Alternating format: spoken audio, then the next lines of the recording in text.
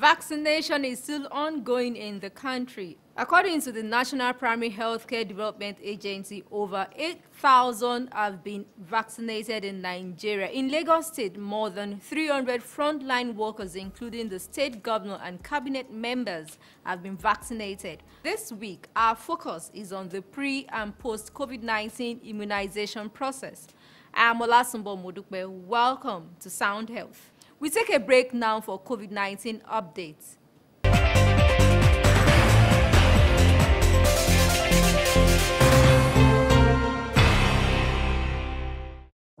Based on a careful scientific review of the available information and data on blood clots and low platelets after vaccination with the AstraZeneca COVID-19 vaccine, the WHO COVID-19 subcommittee has agreed that the vaccine has a positive benefit-risk profile with tremendous potential to prevent infections and reduce deaths across the world.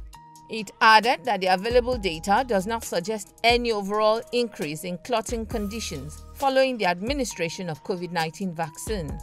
Reported rates of thromboembolic events after COVID-19 vaccines are in line with the expected number of diagnoses of these conditions. Both conditions occur naturally and are not uncommon. They also occur as a result of COVID-19. The observed rates have been fewer than expected for such events. While very rare and unique blood clot events have also been reported following vaccination with the AstraZeneca COVID-19 vaccine in Europe, it is not certain that they have been caused by the vaccination. They recommended that adequate education should be provided to healthcare professionals and persons being vaccinated to recognize the signs and symptoms of all serious adverse events after vaccinations with all COVID-19 vaccines so that people may seek and receive prompt and relevant medical care and treatment. The subcommittee also wants countries to continue to monitor the safety of all COVID-19 vaccines and promote reporting of suspected adverse effects. Vaccination is still ongoing in all 88 approved vaccination sites for all those who are eligible to be vaccinated for the first phase in Lagos State. Commissioner for Health Professor Akin Abayomi said residents can get the vaccine only on weekdays at the designated centers. He added that those allowed for now include healthcare workers, frontline workers, essential duty personnel, and persons of 70 years and above. Till date, about 161,000 confirmed cases, over 147,000 discharges, and 30 deaths have been recorded in 36 states and the Federal Capital Territory. Globally, there have been over 112.8 million confirmed cases of COVID-19, including more than 2.7 million deaths reported to WHO, while above 397.9 million vaccine doses have been administered.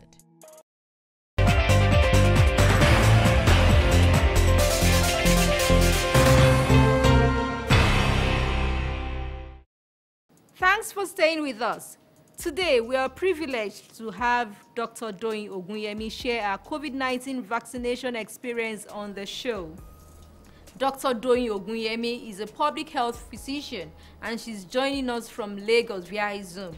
Welcome to Sound Health, Dr. Ogunyemi. Thank you for having me. All right, you have had the privilege to be vaccinated. Tell us, how did it go? It went very smoothly. I had registered online. That means I went to the National Primary Healthcare Development Agency website. On the top right corner, very obvious, click here for e-registration. And I chose the site I wanted, which was a primary healthcare center around where I reside. Okay. And on the morning of the vaccination, I got to the health center. There were a few others, like health workers as well, waiting to be vaccinated. And when it was my turn, I had my details checked up. I was just asked for my name, and that was punched in. And if you are pre-registered, other details come up. But for a few people I noticed around me who had not pre-registered, they were able to register there and then. And after asking me a few questions about my health status, I was then told to go and join the queue to be vaccinated. All of this did not take any time at all. I got my vaccination on my left arm. Of course, the only thing I felt immediately was the needle going into my body. But other than that, it was excitement for me because here we are, it's time to be vaccinated. Now, afterwards, so later on that day, okay, before I left the facility, I was told to wait for about 15 minutes just to make sure that I had no serious reaction. I was normal until maybe about bedtime, where I felt a bit of chills. I didn't run a fever,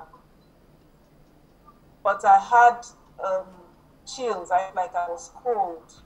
So I used paracetamol and I slept soundly. By the second day, I felt chills again very briefly, much shorter than the day before. I did not need to use any medication. And the arm pain had reduced compared to the first day. Today is the third day. And honestly, except I remind myself, I do not remember that I took any vaccination. My next appointment is in 3 months' time. All right, Dr. Ogunyemi, what were the basic questions you were asked at the health center, and was it free? Yes, it was free. I paid for nothing.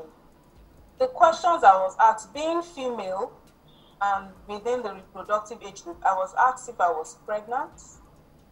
The second question I was asked was, did I have any allergies at all to anything, any drugs or anything? And the third question I was asked was that, did I have any other disease, ordinarily that I was being managed for? So it was in response to those questions that I proceeded to get my vaccination. All right, please let the public know, what brand did you get and how many shots were you given? As far as I know, in the country, the only brand we have is the Oxford AstraZeneca vaccine. And that's the one I got. You have 2 doses. The first dose, and then 12 weeks later, you have the second dose, which is an average of 3 months later. Okay. Now, the dose does not even take effect in terms of that protection until after about 3 weeks after the first dose. So it means that everybody continues with their precautions, because that's the question that always comes next. Now that you are vaccinated, does that mean you don't have to wear a face mask again? And the answer is no, for a few reasons. First is because it has to even take effect, and the full effectiveness is after the second dose. That's one. Secondly is to note that not everybody around me is vaccinated. It means that we don't have the herd immunity in general. So everybody is still at risk. Thirdly, this vaccine is just a few months old and has not been tested enough to know if, when it gives people full protection and they no longer have to wear their mask. That may be when a whole lot of people globally have had the vaccines. So we still need to take all the precautions to ensure that we stay safe. Aside from being a doctor, did you have any fears or doubts about getting the vaccines? Thank you for that question. I think it is human and natural to have some fears. Well, as a scientist, I had known and talked over time that the mainstay to control COVID was the vaccine. However, in this part of the world, we don't give adults vaccinations. So the whole idea of getting a vaccine as an adult is probably strange. In other countries, at age 9, age 12, you are getting cervical vaccine. Later on, you are getting your flu shots, and the flu shots are maybe yearly. But for us, after 1 year, after 18 months, it's over with vaccines. So there will be that initial, how will my body respond to it? And because I know that there are a range of symptoms that can happen, from pain at the injection site, swelling, fever, to having even headaches, and some people having more severe symptoms. One wonders how your own body would respond to it. But I was sure that no matter the response, it was something that one, I could get management for. So let me note that part of what is on your vaccination card is to report if there's any adverse events following immunization.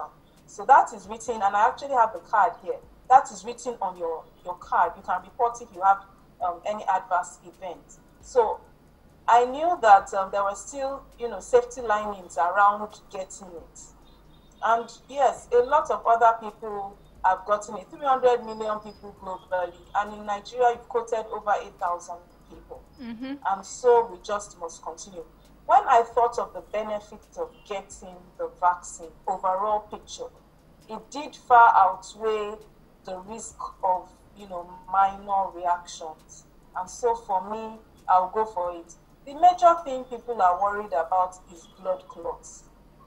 And perhaps we should address it.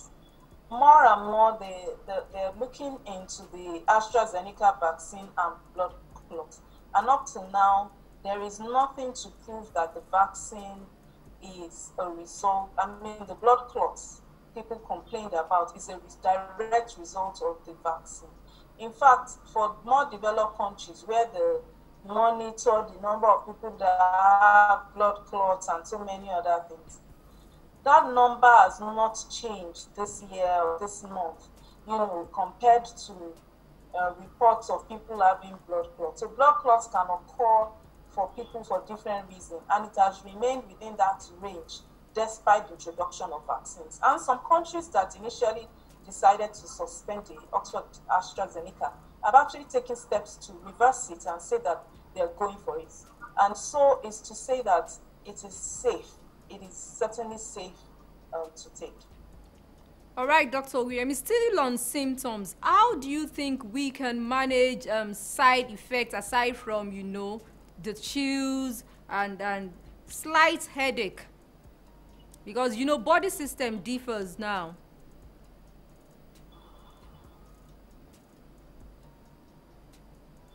Okay, so I mean, if it's the chills, fever, headache, these are things that you can take paracetamol, something at home for. But if for any reason it's more serious than that, maybe for any reason you just say that you broke out in allergies, then you have to go back to the center. And that is why, the system is such that you can pick a place either close to where you work or where you live. And they have been on what to do if people report any reactions. There is an AEFI kit, which is the Advanced Event Following Immunization kit, that has been given also to all of these health centers, and they would administer the first aid immediately. They also have designated hospitals they can refer people to. So far, they have not recorded any of such serious adverse events so far. But yes, what can be done if it does happen has been properly laid out. People have been trained around it, and yes, it can be taken care of. After 48 hours to 72 hours, you don't expect to feel any of those minor symptoms anymore.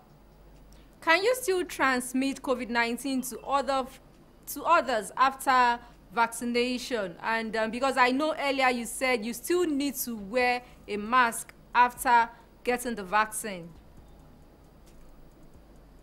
Okay, so talking about the Oxford AstraZeneca vaccine specifically, from studies, by the time you take the first dose, 3 weeks afterwards, you have almost a 70%, it has almost a 70% effectiveness on protecting you. Now, let me explain that. It means that I have a 70% less chance of getting the COVID-19 infection and the disease versus somebody who did not get the vaccine at all. And by the time I take the second dose, I have almost an 82%, it has almost 82% effectiveness, which also reduces my chances of getting the infection. So it reduces the chances of getting, but it does not remove it completely.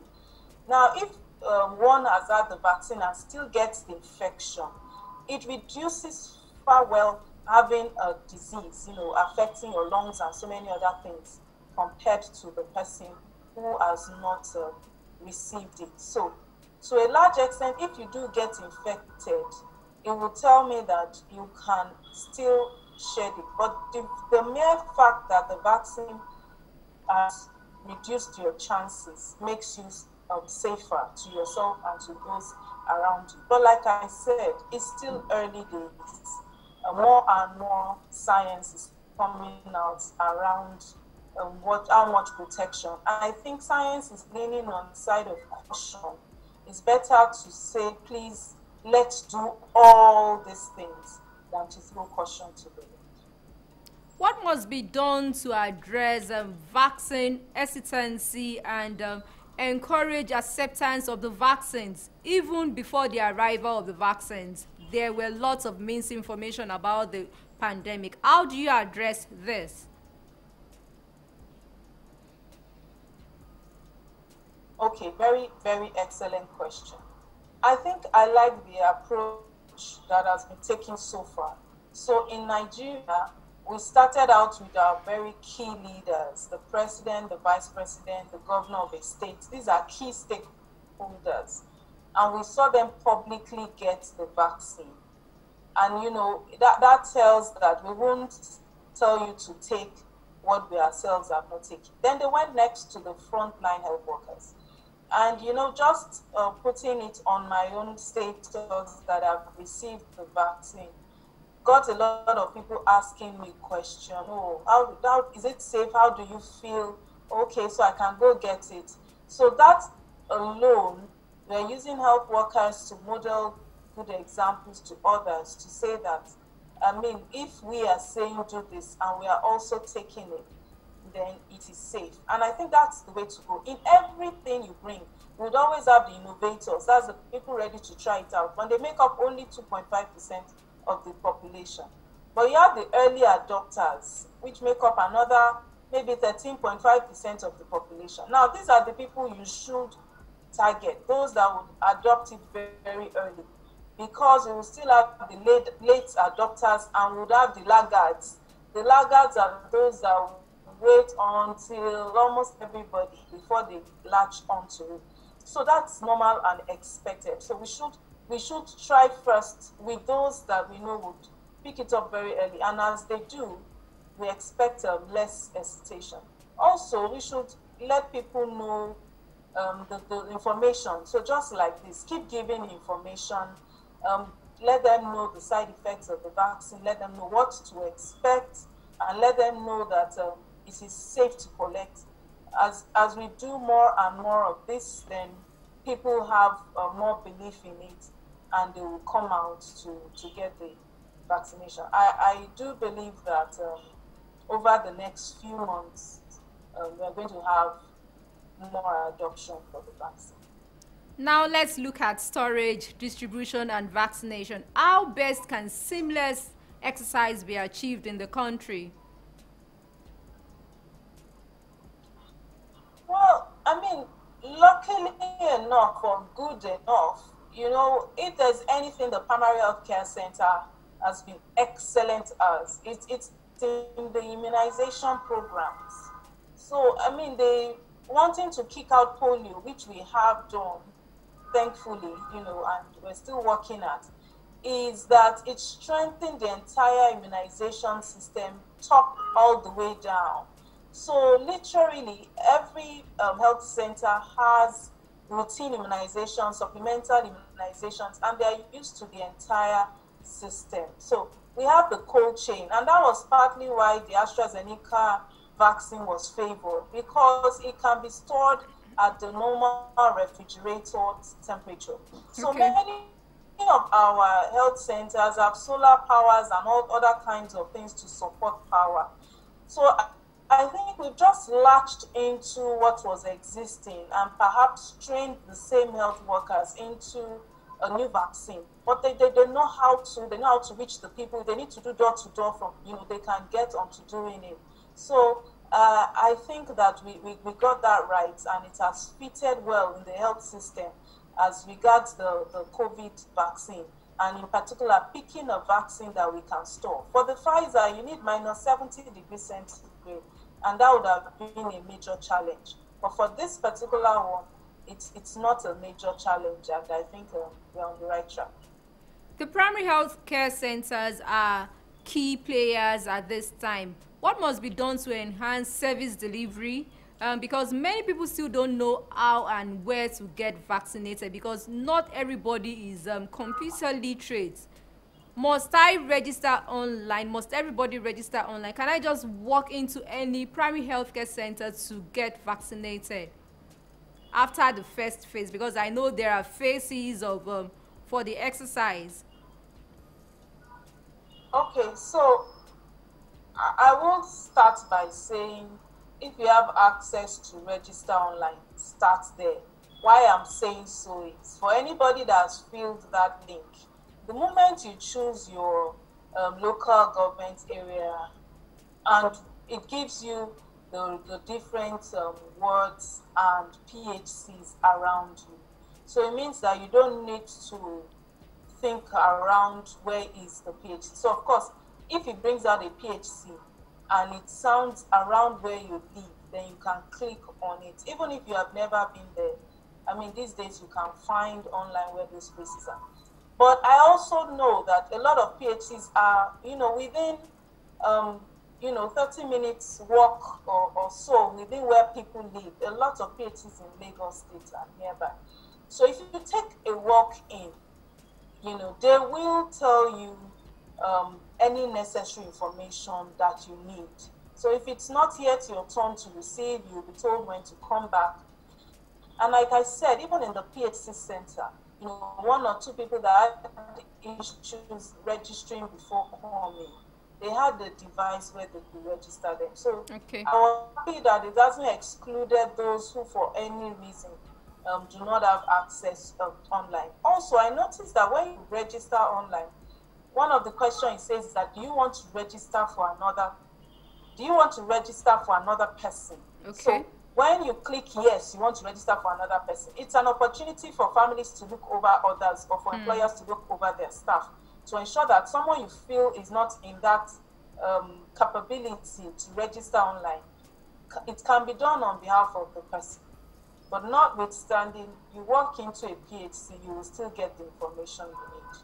Thank you so much, Dr. Ogunyemi, for your time. It has been an honor to have you share your COVID-19 vaccination experience with us. Thank you for having me. Well, you've heard from the horse's mouth. The vaccines are safe. Prepare to get vaccinated. Besides, registration is seamless. Dr. Ogunyemi has been sharing a COVID-19 vaccination experience with us via Zoom. Dr. Doyin Ogunyemi is a public health physician. Sound Health continues with Trending Health Reports.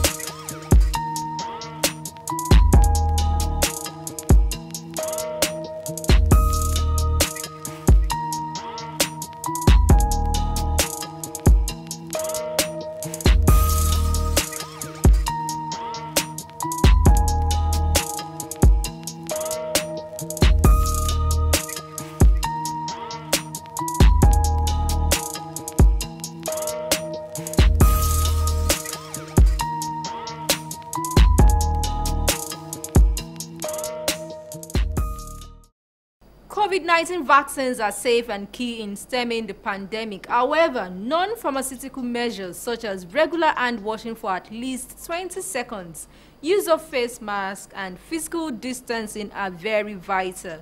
Please stay safe always. That's Sound Health this week. For comments and inquiries, please send SMS to 0035826603 or follow us on social media at TLTV Social. #Sound Health. A sound health is a sound mind. Make healthy living your choice.